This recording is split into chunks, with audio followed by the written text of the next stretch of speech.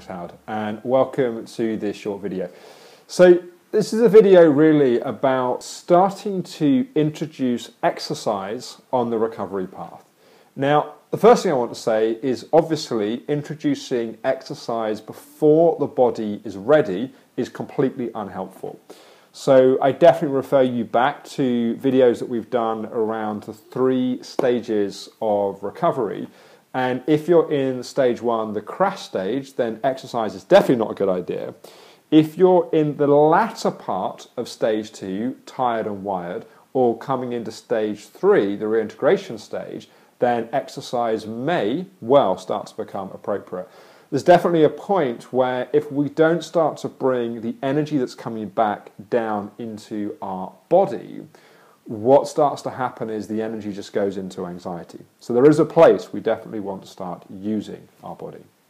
Now, the way that I tend to explain this to people is when we haven't exercised for a long time and we haven't been using our body for a long time, and if we've got a history of achiever pushing patterns, we don't really know where we stand. We don't know how much exercise we should be doing.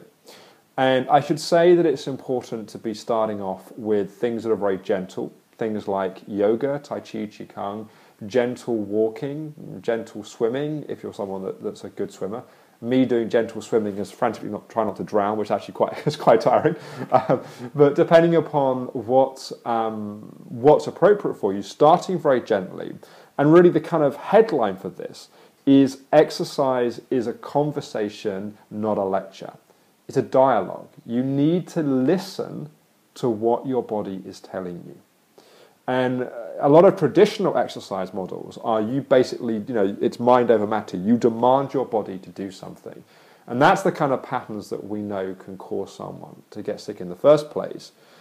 But it's also just really unhelpful when you've been getting used to pacing and you want to be able to listen to your body.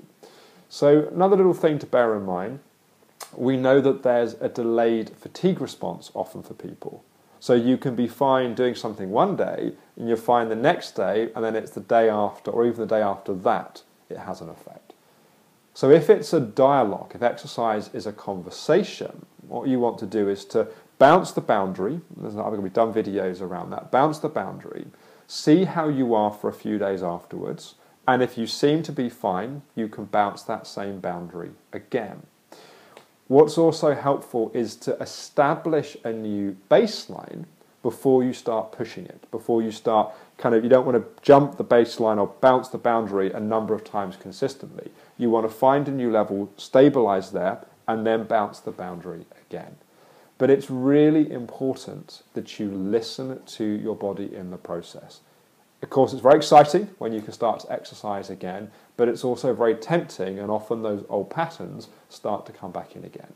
So remember, exercise is a dialogue or a conversation, not a lecture.